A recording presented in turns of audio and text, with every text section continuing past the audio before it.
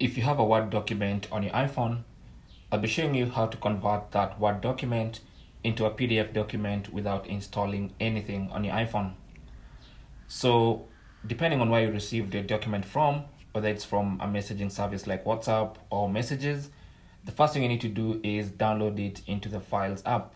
So save to Files, and then when you go to Files, you should see your Word document there. So this is our test Word document. This is the one I'm going to be using.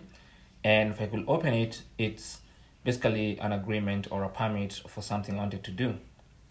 So that's our document.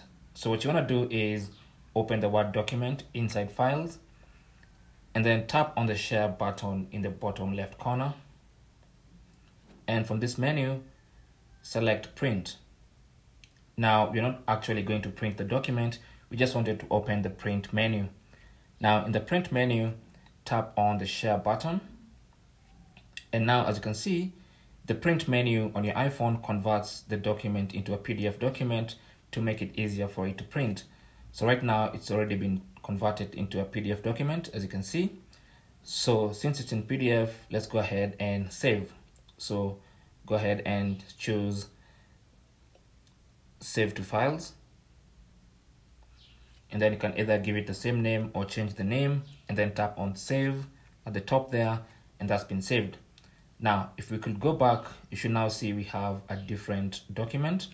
It's the same name, but this one is a docx, and this one is a .pdf document, which basically means we've converted the document into PDF. From here, you can now go ahead and share it if you want to. Simply tap on Share, and you can share in Messages or email or WhatsApp or whatever.